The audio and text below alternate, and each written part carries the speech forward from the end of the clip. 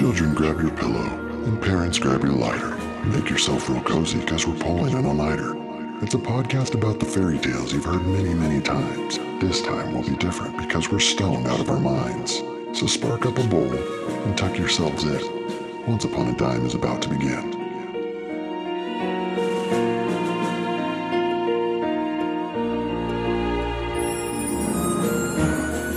The salad. So there was a huntsman, and he's walking about in the wood, and then he comes upon this little old woman, and she's like begging him for food because she's really hungry, and he took pity on her. So he gave her the food that he had, which was like some food in his pocket. So, a couple cracker crumbs or something. Maybe, okay, so he's a huntsman, which means that he goes out and he's in the woods and he's hunting stuff. So he had to keep food with him, and they didn't have coolers back then, so they had to put them in pockets. And then she's so grateful. She's so happy. So then she tells him, "Listen, my friend, to what I am going to tell you. I will reward you for your kindness. Go your way, and after a little time you'll come to a tree where you will see 9 birds sitting on a cloak. Shoot into the midst of them, and one will fall down dead. The cloak will fall too. Take it. It's a wishing cloak. And when you wear it, you will find yourself at any place you wish to be." Cut open the dead bird. Take out its heart and keep it, and you will find a piece of gold under your pillow every morning when you rise. It is the bird's heart that will bring you this good luck. She says that he's going to come upon 9 birds, and they're all on a cloak. And so he needs to shoot the gun in their direction, and they'll all flutter away, except one will fall down dead, and with it the cloak will fall as well. And then so go in there and take the cloak, and then cut the bird open and take its heart. Oh, and the cloak is a wishing cloak. Kill a bird. Take out his heart. Now, the heart is a different, gift. The cloak in and of itself is a pretty awesome gift, but the next, the added benefit is that you get this bird whose heart, if you take, will bring you gold under your pillow every night. So he does it. He goes. Yeah, and he's like, well, if this is the truth, then that's cool. But if not, okay. So he's walking, and he sees 9 birds, and he's like, holy this is true. This is going to be awesome. And so he does what the old lady said, and he shoots the gun, and all but one fall down dead, and he takes the cloak, and he takes the heart, and he goes home. And the next morning when he wakes up, he checks under his pillow, and there's gold there. It's real. And he's like, all right, can't wait to go to sleep again. So he goes to sleep again already. So he does this for a while, and he doesn't even think about the cloak. But this happened, and he's got this whole stockpile of all this gold, and he was like, all right, well, I should probably leave, because what good is all this gold if I stay here at home? He leaves, and he's wandering, and he finds himself wandering into the forest. And then he comes upon this castle, and in this castle, he sees in a window, and he sees in the window that there's this old woman, and then there's this young, beautiful young girl. And then switch scenes, the witch knew he was coming because she's a witch, so she knows things in her brain. She knew it. And she tells her daughter, because it's her daughter, this young girl, there's going to be a man coming with gifts, and I want those gifts. Mm-hmm. She wants those gifts. And then flash back to the other scene, and the hunter man, he sees the castle, and he's like, I'm really tired, and I've got all this gold. I can afford anything, so I'm going to go sleep in this castle. So he goes to the door, and he tells him, look, I want to sleep here. I'm tired. Here's some money. And the witch, she wants all of his gifts. So she's like, oh yeah, come in, come stay, sit down, make yourself at home. And then he sees this young, beautiful woman, and he falls in love with her. Just like that. Just like that. she's like, now's the time. And then she stole the heart. Yeah.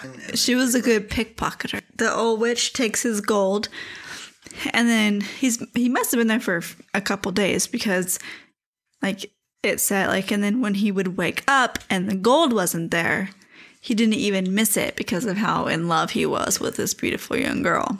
So he didn't even realize. She's like, it's time to get that cloak. She doesn't want to do anymore. Like, she's like, you already made him poor. Like, you already took away his wealth. I don't want to do anymore. And then she got really angry, and she was like, I want that cloak. I will have that cloak. And then the girl was like, okay, fine.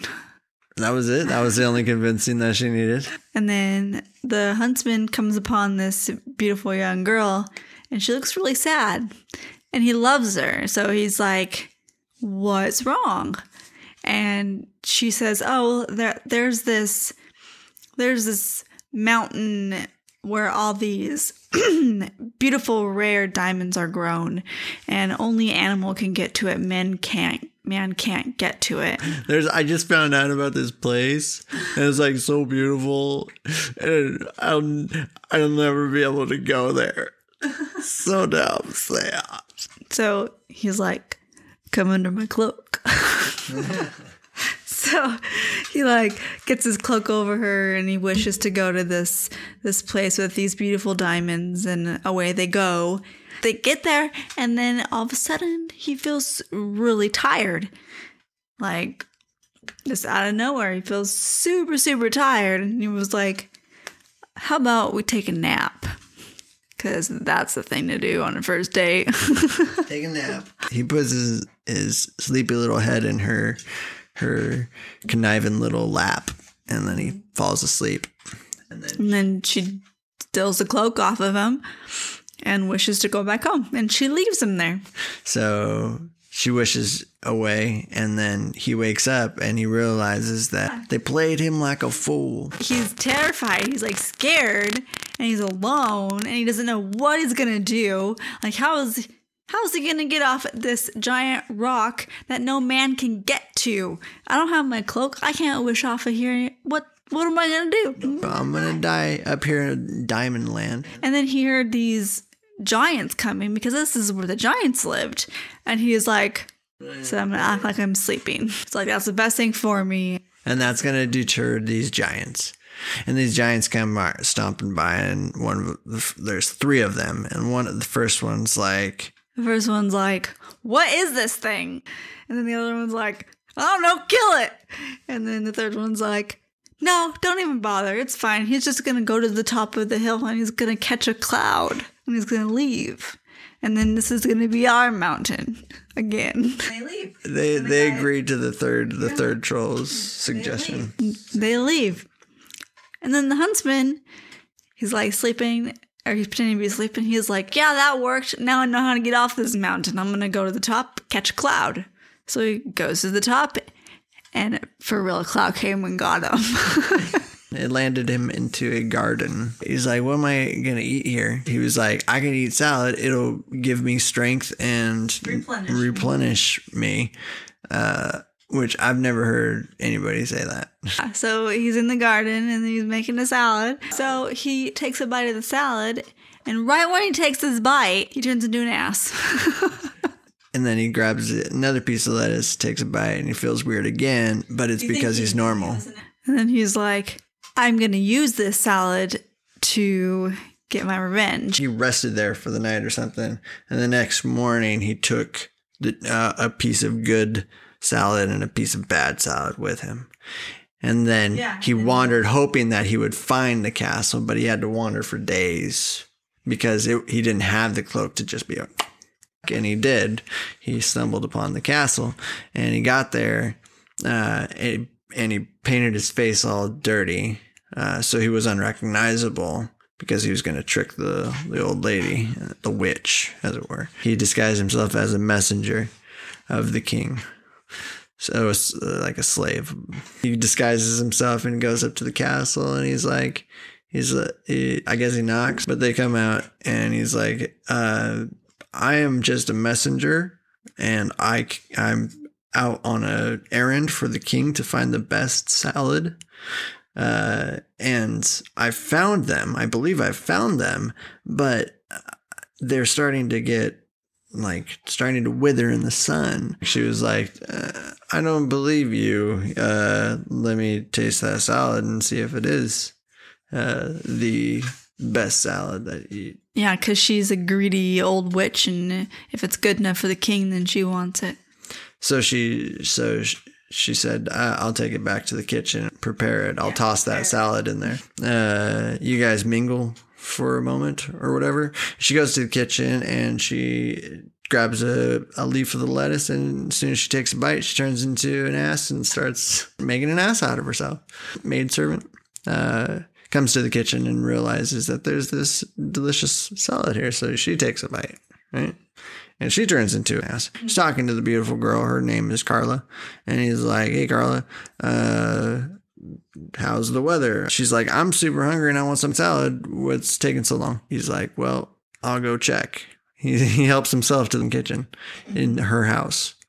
And then he sees that they're both asses, the servant and the old witch.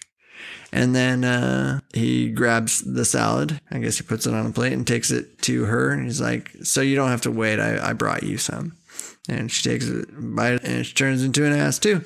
So he just turned everybody into an ass and then put them all on leashes and walked out of the castle. Tied them together and started walking. And then he's like, where am I going? Yeah, I don't know. And he's like thinking of like, what can I do? What can I do? What can I do? He's like, oh, I can make someone watch after them, and then I'll decide what I want to do. But now I just gotta find someone. And then he walks upon the miller's house, and he's like, hey. So he knocks on the window, and the miller's like, what's wrong? What do you want? And he's like, hey, do me a favor, take care of these asses for me. And he's like, I will pay you whatever you want. And the miller's like, okay, I'd be happy to do this for you. And then he's like, okay, now this is what I want you to do. There's 3 of them. They need to be taken care of in a particular way. First one's the oldest one. And he says, give this one 3 stripes and 1 thing of hay.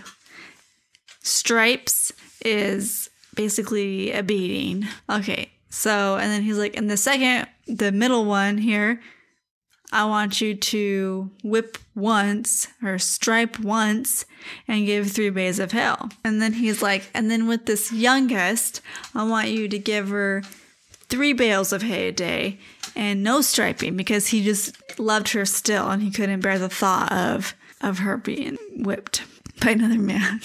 So then he leaves, and then a few days later, the miller contacts him. He went over to the castle. And the miller is like, look, your oldest ass died. And these other 2 asses, they're starving. They're about to die. I just want you to know, like, do you still do what's going on?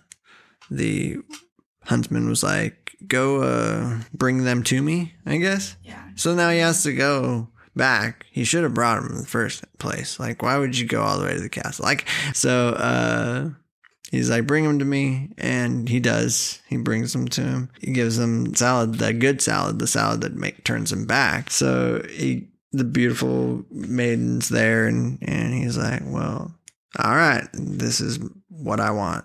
And she's like, goes down on her knees, and she's like, oh, I'm so sorry for doing all that to you. I feel real bad. I'll give you everything back. Your cloak's in the closet. And I'll go get that bird heart for you. And he's like, I don't want that. I want you to have it, because you will be my wife. What's mine is yours, and what's yours is mine. And they lived happily ever after. Until they died. To close the chapter on this episode, until we meet again. And so the story goes, we turn the page to find the end.